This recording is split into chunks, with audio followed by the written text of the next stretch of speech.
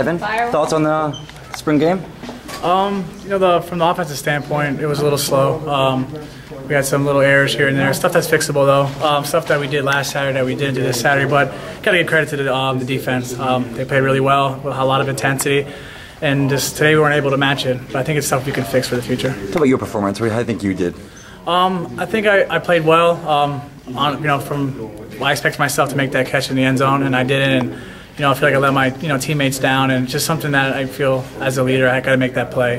Other than that, I think I played well. Talk about the play in the end zone. What do you think? What happened there? To be honest, I felt like I had it, but I felt like when I dove, I just kind of honestly just lost it. It's one of those plays I wish I could have back. So there's a lot of pressure by D-line tonight. What did the tight ends do to help BJ with that pressure? In certain protections, we have a chip off the end. But like I said, you got to give credit to them. They played well. Our tackles blocked it, as good as they could, and they played well also. But sometimes it doesn't go our way. Is pass rush a little tough for you guys to contain tonight?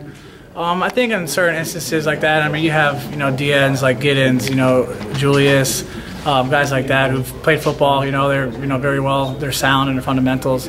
But I think we can do a lot better on offense. Thanks a lot.